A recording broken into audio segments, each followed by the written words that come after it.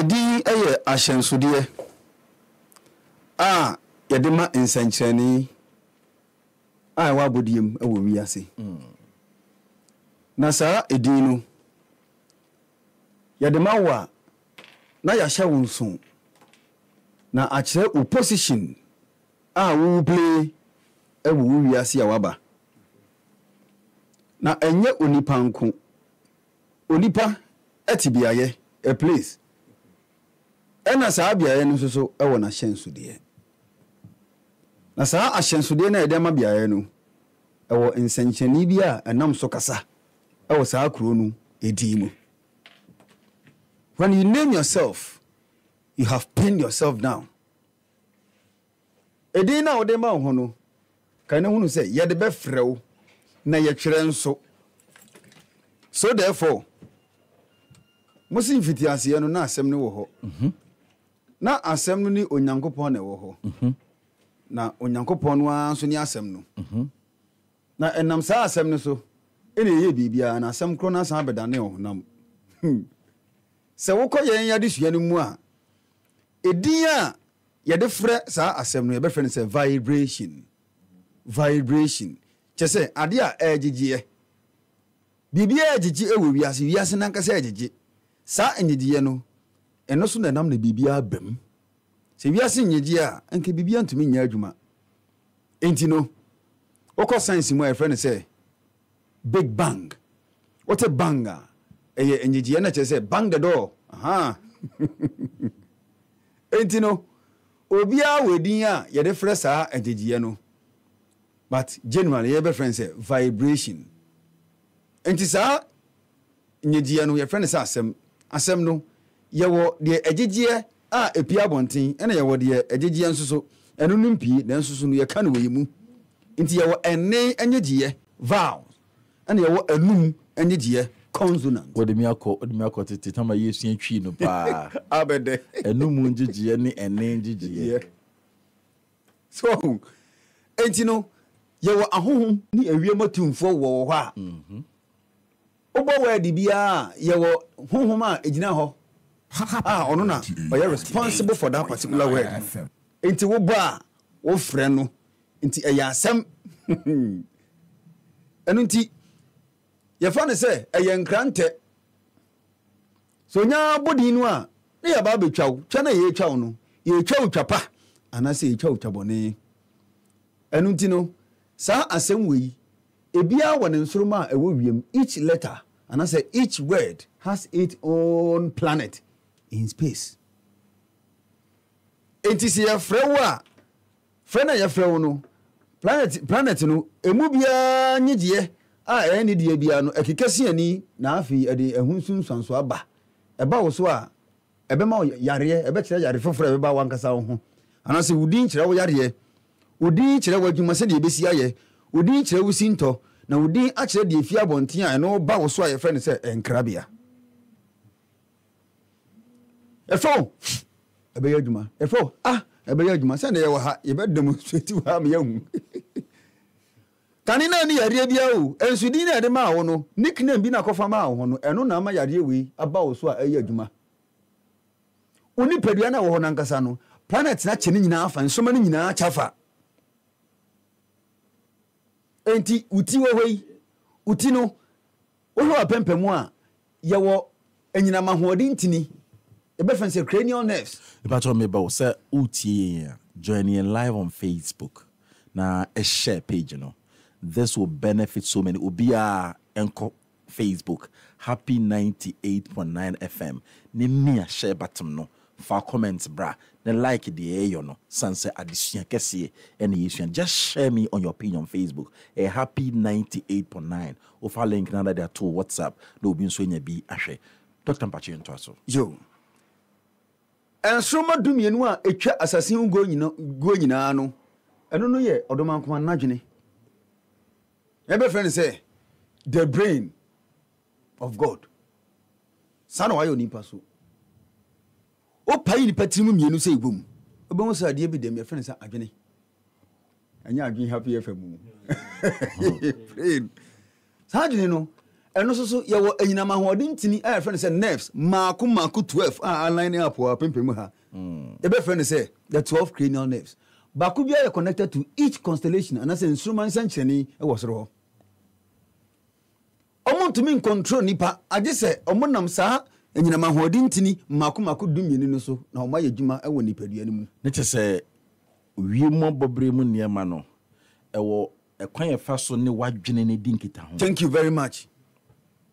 I am maako 12 ɛna afei yɛma ɔde ɔbɛfrɛ no sɛ 7 vital organs baako bi agyina ma planet baako 7 vital organs a ɔmo ne saa 12 cranial nerves ne yɛ adwuma yɛka sɛ vital vital organ ne kyerɛ sɛ ɛyɛ organ a yiyi fi nipadua mu a wontumi ntena ase akoma wadwene but ebetumi ayi sɛ behwe ɔma baba baako onam hɔ wobɛyɛ kɛse kora mmɔ ebetumi ayi wahyehyɛ yɛbɛtumi so ayi wawodeɛ no afiri hɔ but wobɛtumi atena kidney baako bɛtumi atena na mo yɛyi mmienu nyinaa deɛ ne asɛm ato wokɔ wo liver wontumi ntena ase nti ɛno so baako biara planet baako biara kita baako nti wo brain ɛyɛ moon. Okay. I'm telling you. Wo brain ɛyɛ moon. Wakoma heart ɛna ɛyɛ sun awia. Ɔna ɔhwɛ. Ɛna afei wo liver ɛyɛ planet Jupiter. Ɔna ɔhwɛ. Ɛna afei wo spleen ɛyɛ Saturn ɛna okita. Wo stomach ɛyɛ Mars. Ɛhɔ na combustion it take place na aduane na digest. Wo kidney ɛyɛ Venus. Akahi. Mama say akahi. Brain 1, heart 2, that is liver 3, that's Jupiter 3. And 4, your spleen, that is Saturn.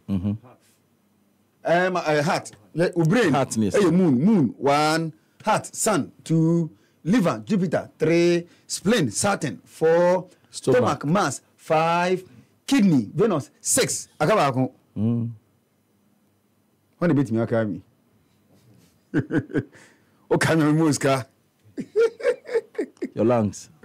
Or lungs. Nyansa music problem. Manu yakes. Oh, nyansa. And your planet Mercury. Okay. Mercury kita wakrawa anase wa root to no. Mercury. 7 no match. Enti saa 12 cranial nerves na wa na ye ensanchani dumienu no. Na wo organs no akwa the intermediary na the link between earth and then the science. So is that what you call the microcosm? Me da see microcosm we ask it to me ametike wo. So bibia woni pedue mu bia no te said the wiase body tie pepe. Pepe take us said the chichiri was asisi no. As above so below. I get it. Okay. Won enti no say ye tu din no a anyegye no wo ho ye wade bi ahye mu a eno na yes vital organs we nyina ho adwuma ye friend say etheric body ene wo soul astral form etheric body mo friend say otwi ye friend say enkwani padua ene friend say Kristo ni padua ye say Kristo ti mu ti ni padua e Kristo aso dan so dansifo no ensi a ebe den na wo why possible enti sa etheric body na meka no ho asem na enkwani padua no ono no mani padua ni nyini ono make sure say aduane bia ba oni padua mu bia no obehye na afi etumi esane akọ oni padua mu nti ebefa ebeka say it is responsible for the body's growth and assimilation.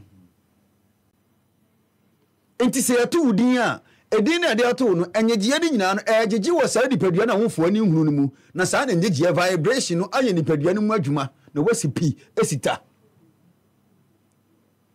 Inti planet bia wo ho bia no bia won alphabet bia won number inti na alphabet no wasem ne ye kan inti ye ka a eye awia b eye osram c eye planet Jupiter e eye de obefrɛ say planet Mercury f eye Saturn g eye Jupiter de to so nyenu no h eye Mercury i eye Sun j enso so ye Sun k eye Moon L so alphabets na ye mako 26 no e bia represent planets enti unya bo di ni sepe na ye hwew di na wabo no ewo enyigiye bi enyigiye no agigi wo wankasa Won kwan kan ye na etwa ho ahia na ye nkwa ni padua no a ho sasa no ye be fen say aura.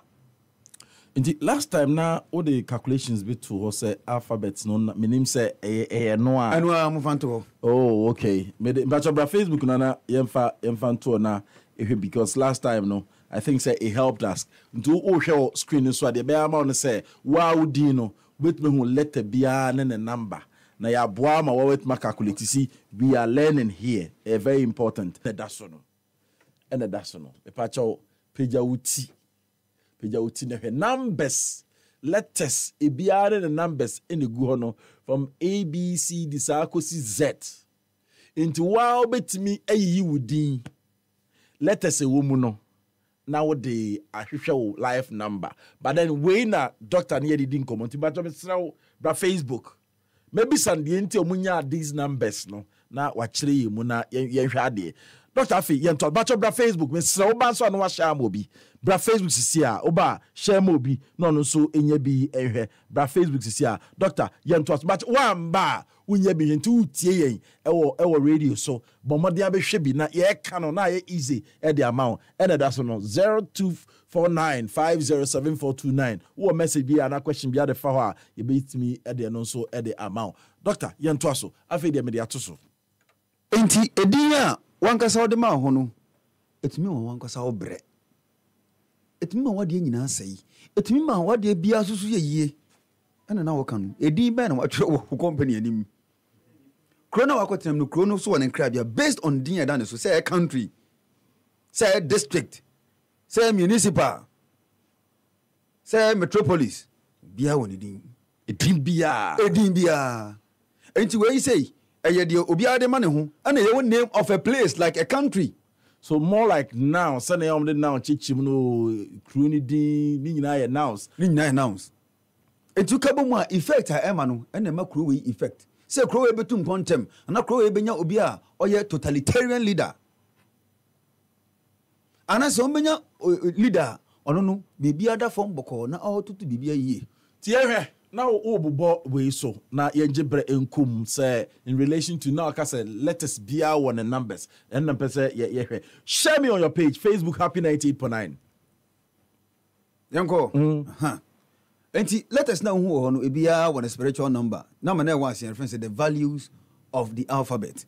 Okay, and na eche to me eti sa alphabet na ya tro ho ni mu enti to me ya adwuma oni mu ni a tro no. Enti 1 area sun, that is A. B 2 moon. C 3 Jupiter. 4 D Uranus. 5 E Mercury. 8 F. Enti F 8 Saturn. G 3, that is the planet Jupiter. H 5 Mercury. I 1 J 1 K 2 L 3 M 4 N 5 O 7 P 8 Q 1 R 2 S 3 T 4 U V W S 666 into WWW X say U V W S 666 WWW dot Yankari. Enya papa so mo be tia na ade you ya use WWW dot hey and confirm mo create so 666 aha and you so mo be tia na ade you nya na use internet hi ya to aso X 5 Y 1 and a Z and as a Z 7 Neptune. Wow. Eti go for omo your mother no muni bibia pa o omo nim nyoma omo kan chiro say we bibi to say letter F 8 na wo ho no 8 gina ho ma de be friend say the number of Satan. H F no 8 so much 8 wo ho the first the number of the devil and na wo ho no 8 and na afei the be friend say P and so number 8 why na nyan say bisa 8 na wo ho no ya wona se na P no e che say pan PAN pan African pan no gina ma de be friend say aponchi aponchino enkrofo no omunyame no oya aponchi enti yankwa what is the meaning of PAN according to Oxford Dictionary and amede be chenyan sabo akwai enko 98.9 pacho yesia de join ye share page you know happy 98.9 nimdia de sie bi neja otu no just am pacho oji men kama on pan ana wo ho no ana wo esro no me da asi di ye behwe F ni P no omunya ba ko but tomate mu yankwa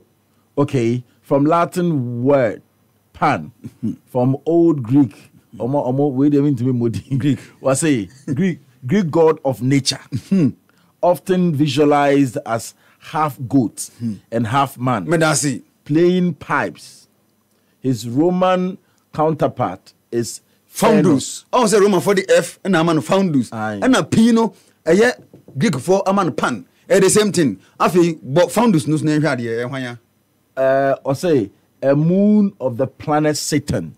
me come back next one so or say a translate pronoun yes ne surname no and oko now or say ellipsis of Peter Pan okay also man Peter Pan omo pampan wa ha and you know sana Roman for friendly one of the moons bigger moons of planet Satan and that's Saturn difference is Saturn's day and Saturday oh wow but obey him free so that shall not remove it fatoso you know so we pa obey say sir God na make no me be na mo sesi am wahunu bibi wahunu say they are corresponding your friend say the devil the 15th card of the major arcana of the tarot and also bebe sisi okay so matro me din wisdom agoja and a matro nyansa bo akwa no so and am the numbers na he sha ase nti batcho mbesa won so we are the same thing me nwie me bisa question bia nti he me ha adena mayi ana masa pan ni na adeno eno ana matro no ti matro me din no osoro sa all the letters in capital and I made numbers corresponding numbers na sha ase nti say o pesa won so ya betima the same thing go be wie no calculate who life number very very important enye me na me calculate amount o fa mi am mfin o yesua de ye nto aso tinyansa me di M70 image na ma wo sisi obo say pan we yi ti ho the 15th card of the tarot the friend major arcana card onuni enti no mu omoyo omba bible ni mu say o amponchi ni mo na nya papa na nwan mu ye papa na namboa de be ka ponchi de gunchan na ka nwan ni so akonifa enti we na wo ho no enti hunu a your friend say pan the spiritual number of Saturn number 8 Saturn number no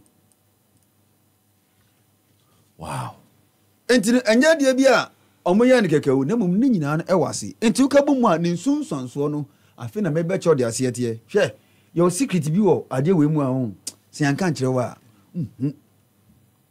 ebetia point a kire the department of life a uye mistake wo ebetia kire wo sinto ade na uye nti a sa de ni sunsunso ama ade so aba wo so nti din de betimi aye de we froze me from lovely Michael's Reginas fa sa o kan bo mu a no wi a na ne sunsunso ne beto ho a no ehun se enye won na so obeya ye nanimu akurase na oye wo ye de be yesusu na so oben fo no skin after all enye de wabonti na hia o de atumuru na hia so fresh boy and a fresh girl whoever can be a demon wow chira yare a hye wo ngasa ho ti yare bi wo ha wonni but adeni effect be ma yare ntem ka say e be prove ni na wa ha no wahu nti we no won say 9 ka ho dabi adenti na 9 ka ho number 9 is represent a material number say it represent number of destruction nti ya mo keke nti card ya 40 no they held that particular name in a letter and as a number in high esteem over Greek system ni mu a I letter and number 9 emano but no I is not number 9 I one. Aviano na the chief fire of all the fires in the universe. In our world as well. And untino, okwa, obehunu say, number 9 no the symbol ay a triangle. Owe astrology mu a, nsenchenia ejina homa jansencheni ni nyina no, sansencheni ni nyina no, yebu say eye adwene, yesi nyame adwene. The mind of God is seen as fire and as a fury. Enti Aries from 21st of March to 19th April. Your friend said the first house of the sun. And I said the first period of Mars. Number 9. The mental aspect of man. Into any pediano from Utikosi Unasina. And Sancheni in an senator, Namadi Abesi Weso, Uti, Ayo Giant Sancheni, Aris. Okon Aya Tarus, Ninche Sancheni. And after Bahrawan some yeni, Aya Gemini. Over friend say, Aya and Tafon Sancheni, that is Castor and Pollux. And after Cancer, cotton century in Jahoma, wo, onipa, wanufu, and can obanufu. The young one say, you did cancer related to cancer as a disease. And after Leo, Jatan century, no, Ejahoma, Wakoma. Dr. Sasa, the man, Buda, Mefa Momo, the mammy ha. What the body part, no. Thank you so much. But that's it. But the man, you had 2 pages, so now, never. But so once the evidence based, you should see it. So that I also corner researcher, you can also base on that and learn. To be the ma Soft Thomas na what they are to so. Near man or describe your body parts no. You want to see it, but more than share your baby so. So okay. And after Wakuma, and a ye Jatan Senchen, no. Enti Jatan Senchen, no. Actually, the period from 21st July to August 20th, according to the tropical calendar, some of them they have problem with their eyes, their spinal cord, and high blood pressure. Number 1, now who are in 111 in an ASI Jatan Sension in a. And you the man not say a more total number of 1 hour on the positive aspect, but negative aspect, they say the Yadiani, a Yawakuma, a your spinal cord. Yeah, I'm fine about Baku. Oh, my, me crash as it. Sebia, me calculation, my number by year 12, and I'm a plus in a by year 3. Ubi number by year 2, ubi there by year 1, right? Because if you be a total number of 100, or Kabo Mono, year 1, into be ubi total number of 10, or Kabo Mono, when you're 1. So 1 no, the positive, it didn't come more by 1 no, positives near day, positive negatives near day. Answer remember with Mamma away from Mrs. When you be to say a 10, a 1 0. 1 0 no, Okabumwa Binya 1. But 1 unquire Najuma and a 0 Sunquire Najuma. Brawin so and son of Baba. Body part or about Facebook or their 2. Ojana do be a pempem no, Ojana Jama Ubiti, Unipe Yeti, or Abwebia Tibiatino, a Ojan Ojahoma Oja, planet Mars, no. I didn't sign the word Ujano ne Nipan Finfion. And Ujana Sension, Ujana Sense with the the symbol. It is a Ababeno. Oh, kind, maybe I know she has symbol, yeah. Sadi no Pesoka. Sadi no Pesoka. Into Omoya Wom, Ejahoma the period from 21st March to April 19th. Yarepo, when the fever, heat of the blood. 21st of March to April 19th. Oh. Okay. On the headache. And no, no. And the fever, and the Onipati, it represents the mental aspect of man and the brain of man. Oui. And now, if you Nipa Kwanwa, almost say, ya sansa dia copy Ninchian Century. Ninchian Century, your friend said Tarus. And I heard from 20th of April to 20th of May. Oh. On that hono, on jam Onipa Kwan, to boss of Bessie Nipa Chrono. Ubon say obu kompo na dan ha nti ukon ha nyina bibia no de kura to bo se bu ha na ne kompo obu o se mimini miam ya bia na yi ne thyroid gland aha we obu o wo so na de ko ahu tarus no say accident bi ba accident na be ba no it affect the person's neck. Someone is decapitated obu e charity, it is cut from the neck. It tarus one day be about 2 movies bia no is connected to your neck. Gemini. Obi benya accident ke beka nan a wo de corner be wo ho. Happy 98.9. It be that no be tisu da baby. Na obi so nsa ensa no ebe Gemini. Won say hwe abetri no won say ya man scientist bi ti ho. Ye frɛ bako castor, bako ye pollux. Won san senchani we ya 6000 BC. Tama ye body perfume no tie mu. Ye na enki. What can once one day. Eno so gira ma onipa nsa ne onipa ahrawa. Your lungs baby ahumi a efiri ba no. Ti omo ye wo mu within that particular period no. Se na sense de bia pie e baby a period ben. A period from 21st of May to 20th June according to the tropical calendar. Oh. Enti untafom ye no omote ho no. Bako benkum bako nifa. Nifa no benkum no ne nan ano na ewiane di kan duru ho ansana eduru de owo de nifa nafa. Se eduru bako ne ho a ye friend say alhena star. Moon ni duru ha ye wo de eba e beka ho asem Monday. Afi ofiri wa na waba cotton sanche ni won se cotton da ho. E de osi onipa nufu. It represent the breast. Into bu ha owo a na wonya milk fever. Obu ha be wo no na nufu so okura no ni bi. Ti bu ha agi ahono niamaniama na ye de fra. Keke no hunu dokunu sa. Ya bransa dokunu ahono no sa na ese. No. Enti cotton century no ehwe 21st of June to 20th July. Your friend say the period of the early summer, the period of the moon. Enti cotton no osam no da ho a ya ni sa no. Afi no ye date near day. Date near 21st June to 20th July. Oh, to 20th July. 20th July. Okay. Ofiwa na afi waba wakoma ho no omo se hwe jata bi na da ho no your friend say Leo nti jata no en na hwe onipa bia no wakoma. The sun watches your heart and it is the link between the upper body and the lower body. Ewiane drum sesi a onipa bia akoma aboa bi akoma be stop. Nti akoma no ani jata na da ho no ofiwa na afi waba Virgo babunu sencheni won say babunu biti wa we peja eye we woni so you woni nsam. It represent our intestines yan sono a we yem no ona ehwe nti obia eno na ye the period mamolio dia ni 21st July to August 20th. Okay. Ana obabunu ne dia no Virgo no eye 21st August to 20th September. Nti obia ye won 21st August to 20th September bia no problem with ni yem yefunu. Si yawo na wonsuma sancheni pie wa pue ye na sa babunu we ya eno susuma the same trouble, gastric trouble, sana say gastrointestinal tract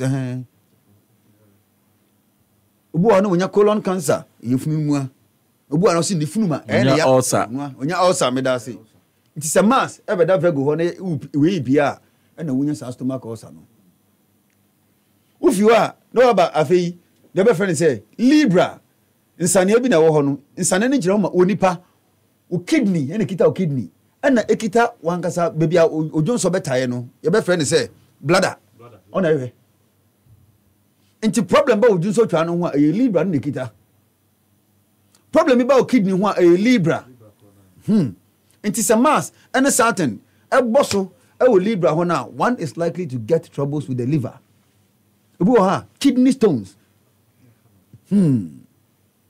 edini nyina kaka mu e ba ko bia wo de be afei ufiwa na waba sabi kote no ani ato no oba asotwe no ni nyina no e be fense Scorpio nyenya nkyere no ene ekita sa reproductive organs with the private parts. Scorpio ne gina homa nti Scorpio for no, these are the problems they encounter. Problem with the womb when ekita some case reproductive organs oba no de koko eba bonso koko afifiriu sa bia na ho beto chima nyina no e Scorpio nyenya nkyere no ono kita sare no. The date be. 21st October to 20th November.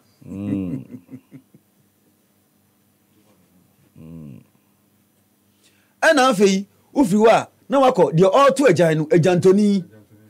Your friend said the Archer Sagittarius 21st November to December 20th. On na hwe onipa bia no usre. Usre no mu an ono kita. Enti obi wo ho a obon say I said on until 2 number ko bia sciatica na twi ne die fi ni sirachi ho di ko si ni naso na twi ne se wum eye we na de ba nti all the problem be friends neuralgia e na de ba sciatica eye we ya de all to ejan no onu gina ho wo dipa wo sire ɛna kotodwe no ɛyɛ apɔnkye wusa apɔnkye no wɔnyanya kyerɛ na ase it is pointed to the knee me kotodwe yɛ me ya ɛyɛ apɔnkye no Satan ɛna rule no ɛna kita onipa bia wo kotodwe ɛna kita wo bones ɛwɔ onipa dua mu nyinaa no without Satan wo skeletal system problem ɛwɔ hɔ nti si ebubu obi to rocket kɛseɛ ɛma bɛ bɔ Satan mu na blast sisi a yɛbɛ nane te sɛ nkuto enti wohwɛ ancient occultism and modern occultism obehu sɛ omo amo practice satanism mo sɛ omo yɛ nipati kwankra it represent the skull skull we ya tubu ha or arthritis osteoporosis osteoarthritis apostle nyina Satan ego ne kita aponchi no ɛna afei yɛ ode be friend sɛ Aquarius onipa ba a wo hwie nsu agu hɔ ɔna koto ɔno no gyina hɔ wanantu ɛne wonanim that is your shin and your calf oni kura ɛna afei ɛnam no na ɛde atwa x ɛwɔ nipa na ase no Pisces ɛnam sɛnkyɛne no ɔno kita wo nan taboa ɛne wo nan sa beda ase ɔno kita ne nyinaa nti bi wɔ hɔ bon sɛ ɔhyɛ shoe a na fifrati nam na shoe no mu wɔnka down disease is need the dose but we general a yɛde ma no nti wotu ho di ni bia na ekosi bia so nti apempem no yɛ number 9 first house of Mars odwan no ne nkyɛdeɛ no yɛ Venus first house of Venus ɛna afei ntafo deɛ no yɛ Mercury ɛbɛfɛn sɛ first house of Mercury ufiwa no abakoto Cancer that's the first house of the moon uwia no akɔ Leo that is jata no ɔno kita number 1 no sun ɛna kita the sun rules over there ufiwa na afei waba Virgo babunu sɛnkyɛne your friend say the second house of Mercury ɔno planet bi your friend say Ceres the goddess of agriculture ɔmo no kita saa bia no ɛna afei waba Libra nsaniɛ sɛnkyɛne your friend say the second house of Venus ɛyɛ air ufiwa na afei waba Scorpio nyanya nkyɛ sɛnkyɛne ɛyɛ the second house of the sun also ruled by planet Pluto ufiwa na afei waba the other friend say the auto agyan no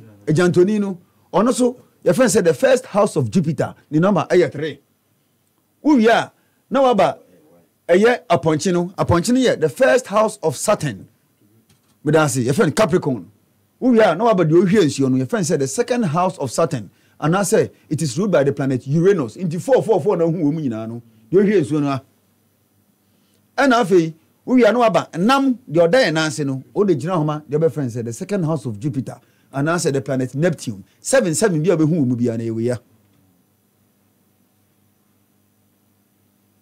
etino dipodian yeah machines we have been programmed and we are an edgye no honhom we are the spiritual plane and edgye sa edgye no na edgye fa ye nyina ye mu yeso ye honhom na atete ye mu no eno so gyegye according to say the we are an nyegye asite enti dia ye de beto wo na ebe kire se wo honhom na ate mu no enkoni pedua na ate mu no wonya sa nyegye we aka ne ho a aba be ye esu aka ho kane na wa koduro pa ba sisi bibia na wo yem hihye wo kane no na wo ye hufo ama ba sisi de wo mfa bogan yes wine.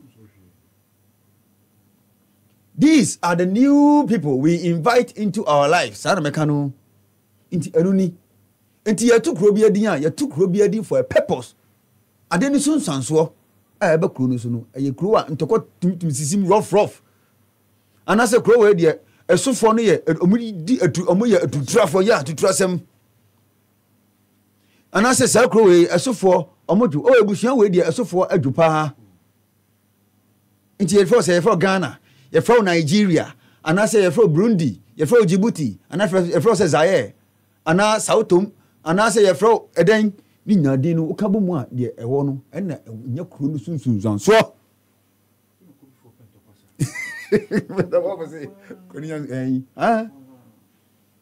eighteen would the 2 would the Yahweh aspect, but your best by aspect will happen. Most any penny boy Musman, it is good, a boy about tre. Obu ho a oyoba obetimi de ne ho abo afode ama wa kopem tama bibia beyeye obabi si wo ho a ono ba ye na friend bedi de ono so hit and run wo sikantia o serious one bi wo ho so be fa wa fa no ko nya we mu So why do we always speak on negativity instead of the positive side of numbers? Say number one, no, the positives in the na come so they say okay, you'll be a come sorry. Oh, you're negative and positive. Now your planet, your let us need you negative near more. Okay. And you were positive ones, but negative near Kakrabi, but will be our negative and positive. Into number one, for example, the positive I don't say negative. Positive nini. One no, a drama the friend say, oh hene, and answer in him for. If you have one, your fate is tied to kings. Into one in him for. Any idea is free. Oh baby, it's number one, the sun. The sun is the king in our solar system. 2. Esan soma animonyam ana. Esan soma gidie ade na nipa kro ne no ogidie oyeni di te say ogidie ankasa faith. Into number 1 it represent Leo, the heart, and Leo the lion represent faith, gidie. Now fi yesama we heard the third aspect. Esan so jama the other friend says self confidence. Sanema miensa we ana animonyam, faith, gidie, self-confidence. Say wuji unhudi. Na de bia wo ye bia you believe in your abilities. Sane ma miensa we na wo ho. But osi the negative part. Obi susu betimi lose sane ma miensa we nyina, o lose animonyam, o lose self-confidence, they will lose faith. We eba wo kokan wuji dini. It represents fame. They say the awia akwale bia ni mawia because opia and okasa akwale bi onim certain but they know the sun. Inti ejram edini the best friend say fame ejram power to me ejram strength ahoden nanso no sorry na sorry the intawantawa abadwumam no de oye no competition and opposition in one's career bonso bia shebo o mensuro fabra nyenye emfaso de beba no wonya ho faso misumenya bi unyanza ebedru baby no na nipa ko nani ate obonu sa afade na wo ye no enhyehyia na okoye nyina no sabi ade ne kwasiebuo. With this destiny separates you from the person for you to come back and begin everything all over again. To say the bia no koto a osan sorry no akoto no osan ba sa na tie we have information out of 1,000. Enti so bi wa ya won 12 no one ye na dwumanko na 2 ne na dwumanko ni nyina ka mo benya 3 na but obia wo na dwuma wodi they communicate. We calculate be the benya 12 na is a 1 plus 2 bear 3. 1 plus 2 bear 3. 1 plus 2 aya 3 na 3 no your friend said the number of anxiety. The enkrofo she da bonchenku onachi na ye kan ho asem different. Ono be sere fine but to free munchen asem wa kan ye different. Into Ejahoma the other friend say conspiracy and that's a plot. Ejahoma the ono or to me they rise naturally in whatever thing they do. Now at the sound microphone ko asori fi into number 3 Ejahoma asori fi planet Jupiter ono here asori fi temples. What a mosque what bibia Jupiter nikita. Now assign at the emufo agent aba be sisim ti yewo asofo yewo akomfo. Your yogis. Your shamans omunyina are related to the number 3. So it makes the person a spiritual person in life. Nemum, when they take their decision, say, "Way no be decision that we taking a correct path." In the way you sooner all na say one who cry won't here. And when fan who need say once he has seen that way na yenu and no dear chinti wa how cry doesn't care. Yes, I don't know. Number 3 at the same time represents unity. Unity about what? It brings about burden.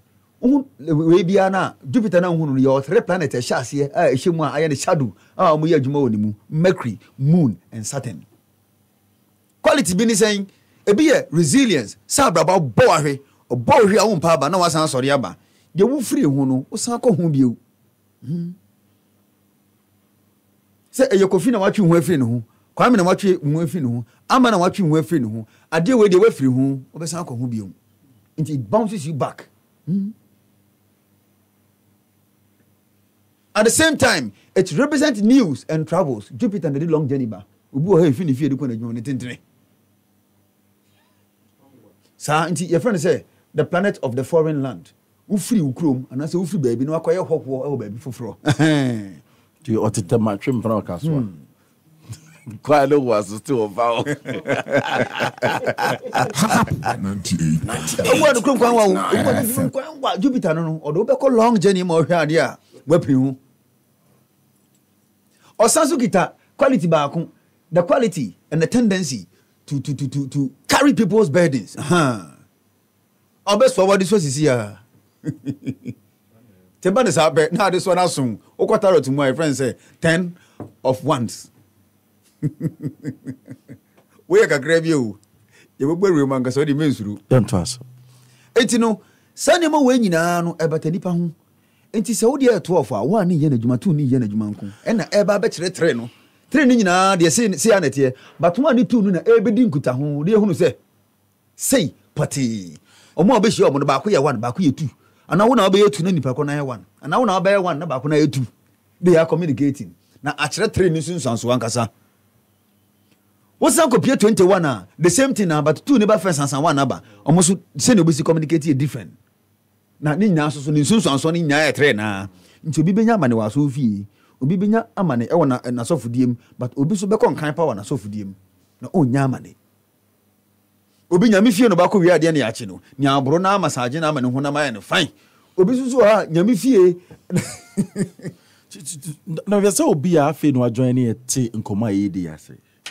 Ye ka edin sunsun sanso say ye papa say ye boni edin ade ato ho edin ade ato ba wo de ato adwuma say edin se guy name bibia no say ye bo a ya kire say send ye enam ye vibration wo kam obitime no saa na ekọ osoro ma osoro nsusom ma bibi papa ba na se bibone eto nti ye mfa din keke eno the first statement I di kan ye.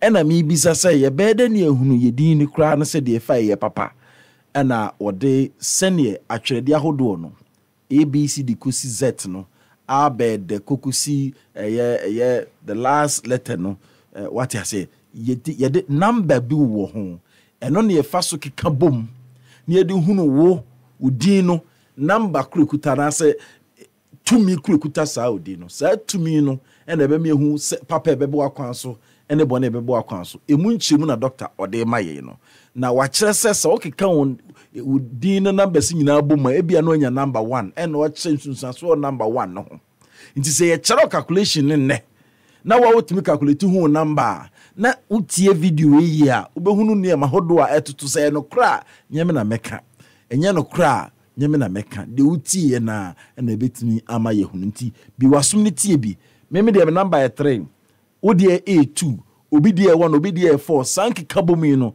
ene ye wi a ye de betwa to ama na won so wetima trafi ayo nkika bomu he na wontumi pe no abomade afa osika na he Dr.Paakwesi echa kwan no eno de eki because obi ha mass o de sana kro be ni aba no de ye ne den he say plus aba mu nko ade say ye mass say plus wo no obua o se menti ase da eno ne asemti esua de join yen ye pick no one after the other. Number 3 na Dr. Kauno. Number 3 no e ada ta ko the number 12 ye de plus vision vinfin amana ye 1 plus 2 na kwa ye 3 to o change susanso a sa number emi no 1 ni 2 no se ni sikika bomu a e ma onya 3 no nya na hoden ye nto aso yo enti se wo de sa ade we ma wo a total number wo benya no na kire se wo de no usu ani wo de no we na eba be hyiawo de ebe hyiawo no usu we na wo ba be yi na di ade hia sa ohaw na ana se asempa na efiri kwan mu aba be hyiawo no enti ye ntumi hya wo nsu yie age se wo dini wo mu se da de wo ho de but udini de hia enti name of a country, name of your company, name of yourself ankasa se wo de kofi na wasesa no na wo de kokoto hudi ndi foforo aye adwuma age se wa cancel ana se ija wo frɛ aya da kamudi na reto ne ya mfrɛ mpa aye adwuma enti na ye ho amamre ye betu din a enti na munya na nson ha 7 days na ya yi wapie na edidi na mawo wow ye ho ye to akola din so a abusuafo ma wu abusuani mu nyina nsamafo nyina obi ababi obi wu so asa pepepe an bo so mu frefran to ma ba ji den omba 18 obi ho 7 days or so akwara miniska me de betu ndi nti na watwuma akoye 1 month 2 months hwe do kire obi on say your party doctor bi on so na enye 7 days no peti bi kra na ogusu da yaresa bia yenyi ne mafie se ne yaresa akwa yenti se kane ayi wufie no eno nso eno no wo ho on say there are exceptions sabi yewo mema na yo ma urina na be ma twemu oba de na chi na wati so obi beti obi maji mi o ya ye no o so wura ho enti wona otiem enti me beje wo obi mro mi ni obi na me twemu achi enti mi wura ho a me nya ebone aha Matias yepa enti bi wo ha ade bi wo ha eti amra but enya de bone na akoye ye no sabe be ne mu du ho no de show so we repeat ni asamato won eti no sa number we are making na chance de na wohunu wa hasa no obetumi atwa to wodan ni pepepe be adwuma obetumi asa atare ya embroidery awachiri ema good luck ankasa make na mche se wo ye be ma kwana kwata tutu ni pedia wo nya tattoo mu asem na make no ni mo wodan ni obetumi atworo obetumi de symbol na board down symbol ben when you know be our symbols okay numbers no symbol enti enu na gina homa planet bi aso the symbol z o ye number 3 a ye won a symbol ho the symbol enti ka wo de Sagittarius yi ai wo chance de no oh enti wo symbol no betumi adra to atade bia obi bia betumi aya to mu yes obu an gate ni mo betumi am design ama the welder no o welder gate na aye ne sa so utumi di wudi man ko na ya ama wo a very good luck but say wonya sa na ya wo ntafon sencheni anase de wikita no aye 5 na akwa odi kwaku na kwaku no koye eye ejan na ya tunu wo ni ma waso be he tibia o company na ubie na o ye logo a anase o ye designer mana unkonkofo ubi kremu ashenso de emfa beto company nanim emfa inti wo de na kire wo business no be kwa akwa ewie ye ana bedu kwan ba bi eye e kana de beto so ana product no bi na be fa ko gina ba bi agu ani ma ase ma afi ya sabotage adwuma anya se ya stop kakra se menya adwuma adan ya aban de we ya to so ana se wo de no enkrofo na ba bi bia wonu ama ana se wo de ni gina beto mu ana se wo de ba koduru enti ya menya hudin bia kekewu Ghana GHANA G aya 3 H ya 5 A aya 1 N aya 5 ina A ya 1 tie be ka bom G3 plus H5 plus A1 plus N5 plus last A1 8 9 14 15 15 your friend said the number of love 1 plus 5 odo into the whole world Ghana te baba 6 baba 6 Ghana ni world pa enti so bia fini country no ba hasia na obi abuko bia na adwen dan ode ko Benin na ko ya dia na say ode ko baby foforo Cote d'Ivoire o na ma be say why are your papers Ghana obi amfa ho obi bi e chere me pa obi Ghana card pa na China Chinese no de kwaku ayi bi eh yam show rough they never be a Ghana ni never buy a China ni so enti with we no Ghana for naturally and Ghana for surade naturally na me hu Ghana e fe ni Chibueza da the first time Chibueza Nigeria is ruled by mass 18 yanko N aya 5 we are na me dey atoto Ghana dey no hu I aya 1 G aya 3 E aya 5 R aya 1 I aya R aya 2 sorry 2 I aya 1 and A susu ya 1 kan nyina bo mame okay 5 6 9 14 16 17 18 aya mass represent akokoduro o mention 18 no say mass amentia says obesa de we na bomu ana obesa de abom na be 9 okay 9 okay ti 9 no Nigeria is ruled by mass omani adin omun so hwehwehwe very brave ade aga ni hu obedwan Nigeria ni hu obekọ hu omani ade rough Mars nti ebeka say Martian spirit and I say spirit of Mars work in Nigeria afi ye furo na nka ye ba astrology now betro baby a honhoma oye adwuma o Mars ye wo akra bia wo Nigeria ye wo baby e wo wiase ha e ho na honhom ni ye adwuma de free na mo de aba Nigeria Ghana ye de afi Nicobar Island India nti ye wo nge efiri wa bra bo sha se de kwa wie ni nyina no sa forces na mo ye adwuma efiri India Nicobar Island that is 90 degrees east amuno mo ye adwuma e ye bra bo mu nti yakutu apuo ya na yakutu Asia India. Now me check Yanzabo akwa no eno so another number altogether.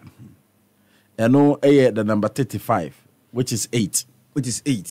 Nti me normal one real name 3 no. E conflict na.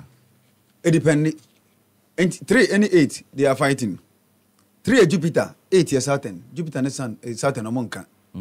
But se baby eye wankasa wa wo su no ehon ye fine na se be hia odi awtiri nkwa but 8 no do so wo nkra bia mu a enye. For example, you were born on the 8th, 17th, 26th and as a 4th, 13th, 22nd, 31st. Some numbers we your friend say the mystical maybe numbers. 26. Wait 26 enti utu hu din bia and say din ma another total number of 8. I was say number bit is 3 6 5 ebe pie mu ho. Say koye 888 na 8 no ejina ma de ono no ofa de obefren say public life won aya amu hu se bi kwa ahunye hia mu a aya omo hu ntomo entowo mu nti san krofo no be ye agifo no omo de omo hu atwa so aba for de sa nti public o secret o omo chi omo mabusuam adesoa at the can Me date of birth is be 31.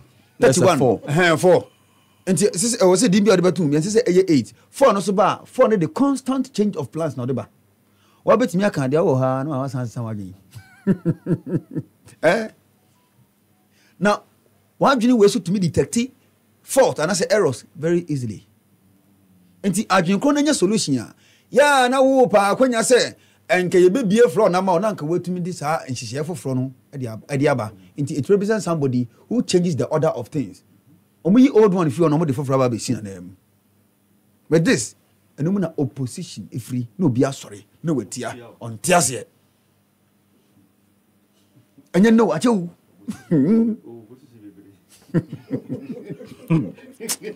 Yes sir.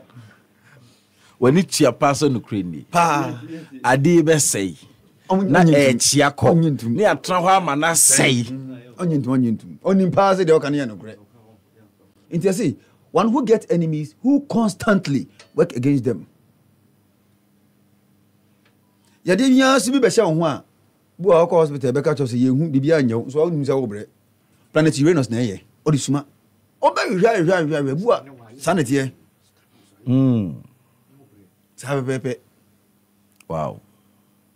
Enti say uwi a na afi 3 a wunya ni na betu dwa oh nyansebo akwa wunya 8 we ye 4 we ye would be bebo benya 3 numbers bia 348 ni nyina na de ato no makoma gya wadu.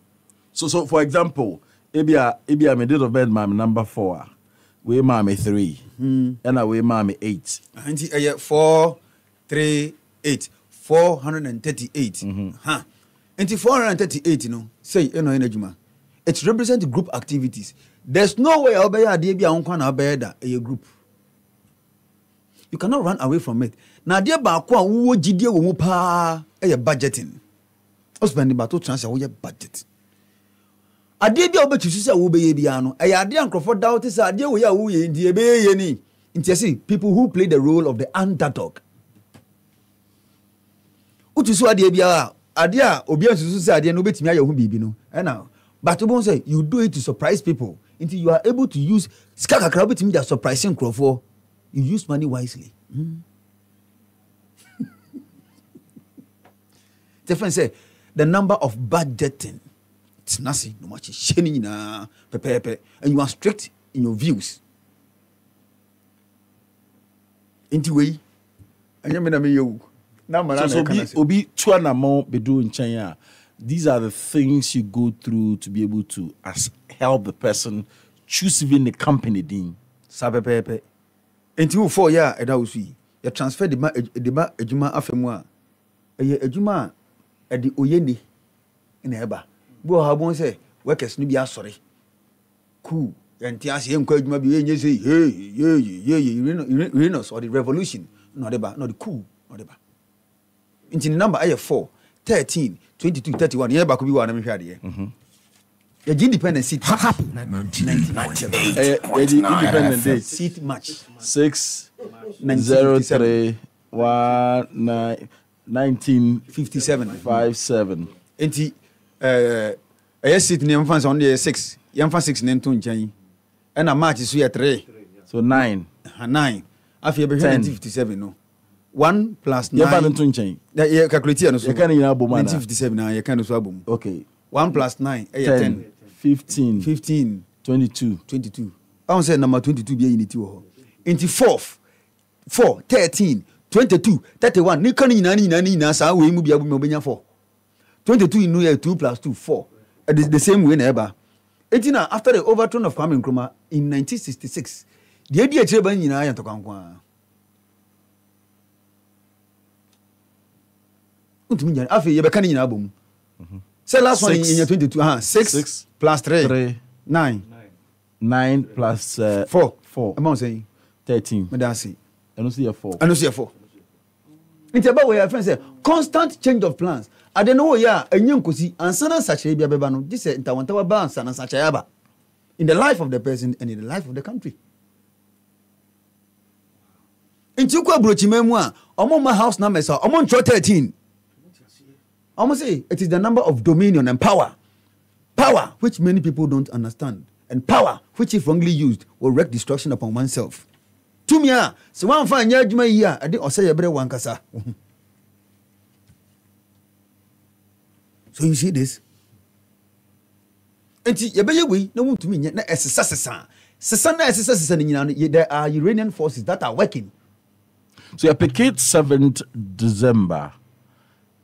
Let's use 2024 as a year in the area of election. Now you pick sad date we. Yes, yes, sad date. Yes, Pacho. Names right. DJ Bobby, DJ Bobby.